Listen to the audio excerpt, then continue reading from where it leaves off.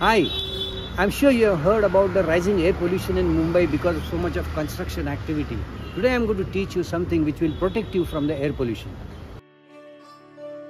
Here is what you will need: a Jalaneti pot which is easily available online or Ayurvedic or medical stores, lukewarm water, little salt, and finally a soft napkin. Who should not do Jalaneti? Those who are having bleeding nose, deviated septum, blocked nose due to cold or ear infection should not do Jalaneti. Now let us practice without adding water to the pot. Hold the pot properly between your thumb and the middle finger like this, and then touch the nozzle to your nostril like this. Bend forward and tilt it downwards like this. Allow the water to fall. Add little salt to the lukewarm water. Make it as salty as your tears.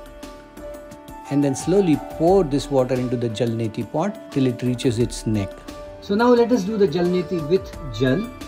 If you are doing along, then just listen to my instructions and concentrate on your actions.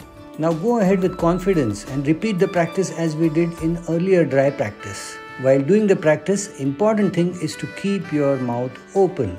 Don't be anxious or get stressed. That will contract your muscles and water may get obstructed.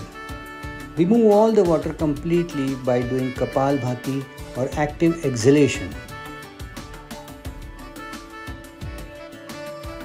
You'll feel the openness in the nostril, tingling in the eyebrow center, that is your knowledge center, and clear eyes and stress-free face. Precaution! Do not lie down after Jalaneti for at least 30 minutes. The right time to do Jalaneti is early morning before you eat anything.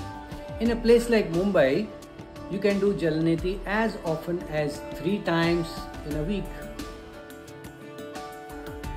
Through saline water irrigation and active exhalation, the pollutants like sulfur dioxide, nitrogen oxide, dust, allergens that may cause lung and heart disease, metabolic disorder, and also maybe carcinogenic diseases, they are removed effectively.